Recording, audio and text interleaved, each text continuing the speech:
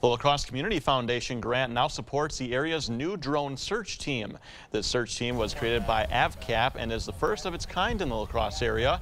This new drone search team allows the youth to experience aviation and aerospace firsthand, while at the same time improving the community by using new technology to help the area with searches. AVCAP will help train the youth to become drone pilots while educating them on the aviation industry.